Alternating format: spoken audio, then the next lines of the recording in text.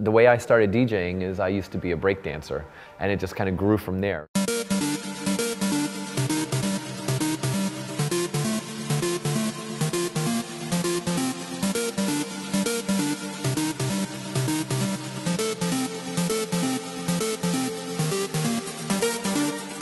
As a matter of fact, my father used to be a DJ, so you know it's just kind of like who I am. When you say way back, when I say way back in the day, it could go to as early as when I was born, because music has been part of my life and is my life since the very beginning.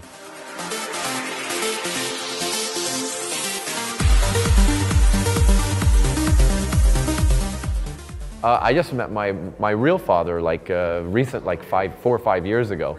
So yeah, and like I said, you know, found out that he was a DJ as well, and that's what's so cool about it. Our paths have been parallel, and we didn't even know it.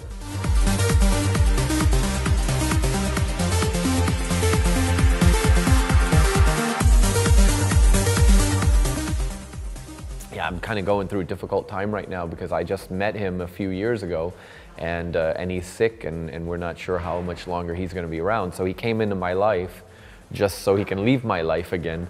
And I don't understand why that happened, but I'm sure down the road I will understand. It'll all make sense.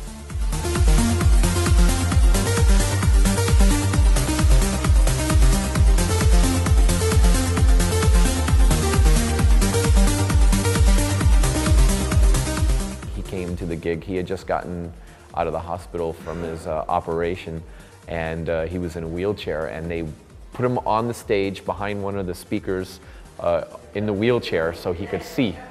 You know, he could see me, he could see the crowd, and he told me afterwards, he goes, you know, you are living what I could only dream of. So for me, that was quite it was quite a moment, heavy moment for me, because you know, to kind of be living a dream that your parents kind of had when they were young it means you've kind of done something.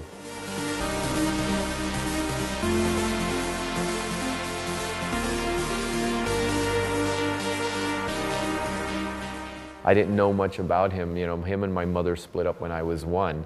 And that's when I moved to the U.S. Shortly thereafter, and so I really never knew too much about him.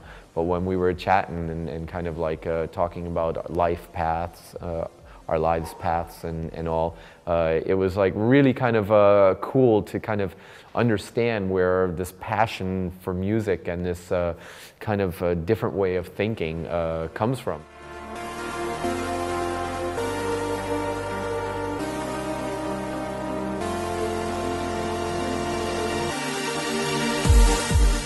I didn't think like other kids. I didn't listen to music on the radio the way other people did. I kind of always analyzed music and always tried to think of music you know, in a different way. I was probably the only kid in the school who was a breakdancer. You know, I'd dress up in the Michael Jackson outfits, and people just thought I was really strange.